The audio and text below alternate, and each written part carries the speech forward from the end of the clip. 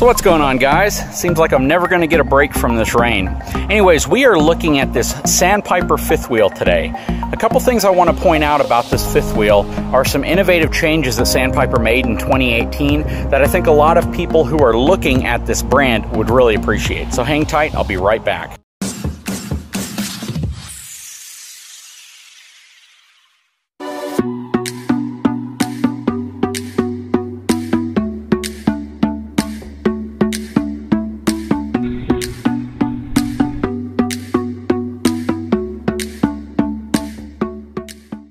So folks, this is the 377 FLIK from Forest River. This is a Sandpiper unit, and Sandpiper recently went through a lot of changes with the overall design of the Sandpiper models. The first and most notable one is now the use of a drop frame. So before, in the past, the Sandpiper was just a solid straight frame. Now they're actually implementing the use of a drop frame. What that means for you is massive storage in the front basement area. So instead of the frame protruding up, it drops down now, and you can just see how much more storage you get. Shoot, you have enough storage to fit a full-size tire in its upright position. Just tons and tons of space. Plus, you can see that they've gone to much larger structural size aluminum framing. So these are 3 by 1 inch aluminum rails that run underneath this unit. Much larger in the past. Typically, they might be 2 inch. So this is a much more structurally sound unit in terms of the frame and the floor. They now utilize a much thicker door system as well. Typically, they were about a 1/2 inch thick. Now they're about 1 inch, maybe slightly thicker than 1 inch. Here's a quick glance at the drop frame system underneath this unit. And you can see where it connects to the main frame rail right here. Here's the bottom of one of the slides. And you can see it utilizes a 12-inch I-beam frame all the way back behind the drop frame. This Sandpiper does have the LCI level up auto leveling system.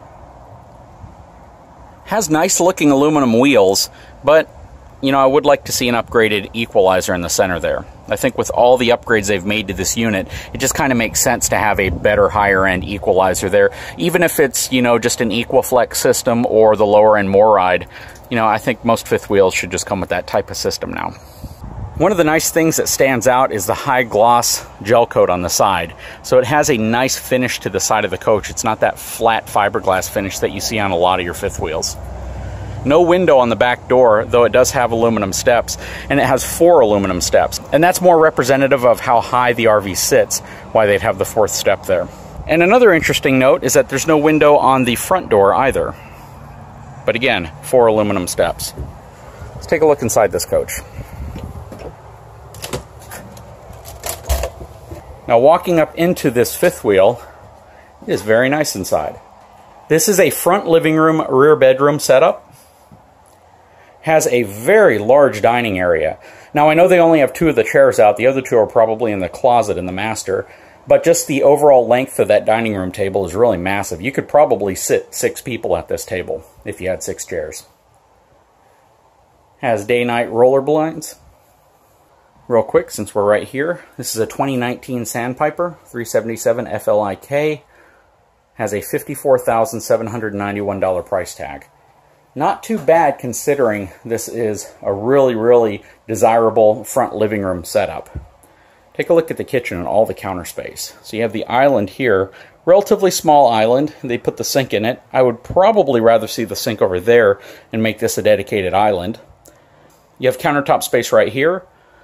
You have nice cabinets above with glass, all stainless steel appliances, residential LG refrigerator. I really like this area here also. A lot of countertop space, nice hutch, plus you have some more countertop space above it, and you have some more storage right there as well. Let's take a look at this, what appears to be a large pantry.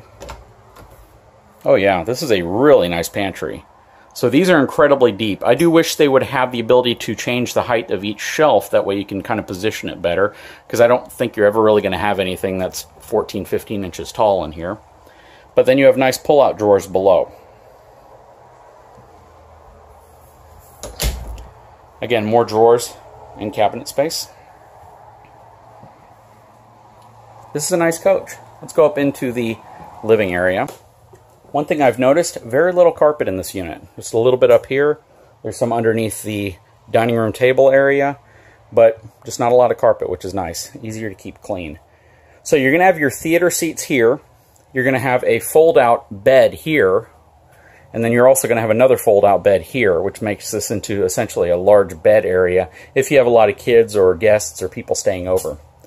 Lots of cabinetry, nice 50-inch TV up front, your real nice wide fireplace, and your soundbar entertainment system along with DVD right there.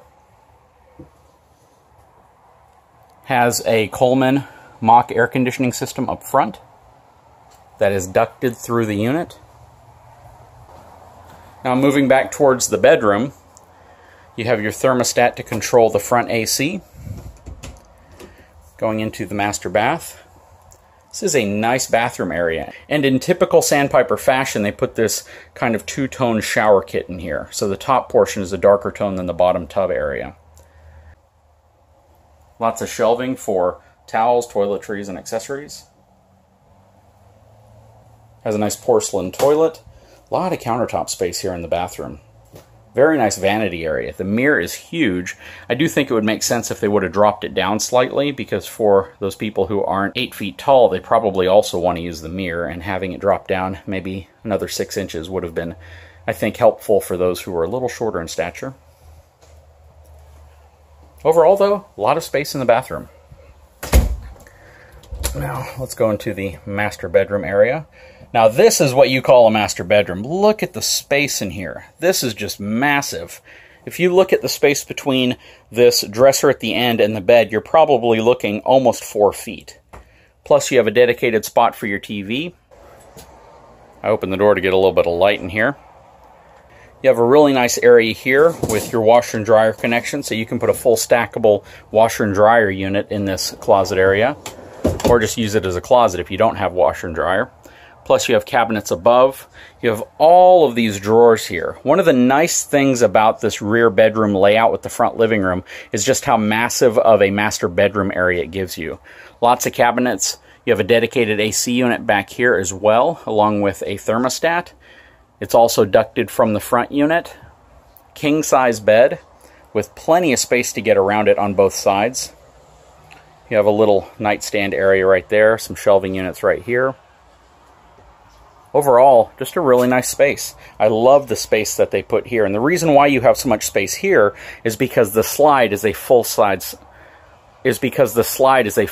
slide, so it goes out a full 3 feet, which gives you 3 additional feet here on top of probably the 1 foot that you would have normally. So almost 4 feet of space here, which is really nice.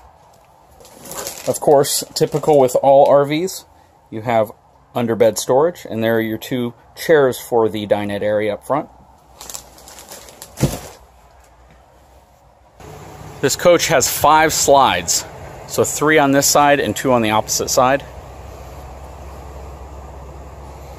Again, I'm really surprised that there isn't an upgraded equalizer. Now, on the back bedroom slide, there's this little hatch that flips up, and it actually takes you directly to your underbed storage, which is kind of cool. Easier access for your chairs if you want to drag them out and take them all the way around to the front. But it's kind of interesting that you can access your underbed storage from the back hatch here. And this is going to be your traditional door because it's only about a 1/2 inch thick. This coach does utilize LED lighting throughout. Plus it is pre-wired for a Furrion backup camera. There's no hitch assembly on this unit or bicycle rack, but you could probably add one. The bumper seems to be made from a little bit thicker steel too. If you were going to add something, I would still recommend that you have it welded or bolted directly to the I-beam frame. Now let's take a quick look at the numbers on this unit. This has a gross vehicle weight rating of 15,500 pounds. It has a cargo capacity of 3,377 pounds, utilizes 7,000 pound Dexter axles, and 235/85/16 F-rated tires. So they have a good rating to the tire, even though they're a cheaper tire, and you'd still probably want to get rid of them, swap them for new tires after 5,000 to 10,000 miles max. Guys, with a fifth wheel this size, you could probably tow it with a 1-ton single rear wheel truck if you had the correct tow rating. However, I would recommend a dually for something this large. It's got an incredibly tall profile to it. It's almost a straight profile going back. There's just a little dip at the very back there. But this unit is relatively heavy, very long, and a tall profile. Definitely something I would recommend for a dually pickup truck. Doesn't matter whether it's a Ram, GM, or Ford. You should be able to tow it just fine with any of your newer dualies. If you're thinking of Ram, you would definitely want to make sure you get the right gear ratio as well as the correct engine transmission setup to give you the horsepower, torque, and towing numbers to tow something this large. Anyways, guys, if you haven't had a chance, please take a moment, subscribe to my channel, give me a thumbs up, and we'll talk to you again very soon.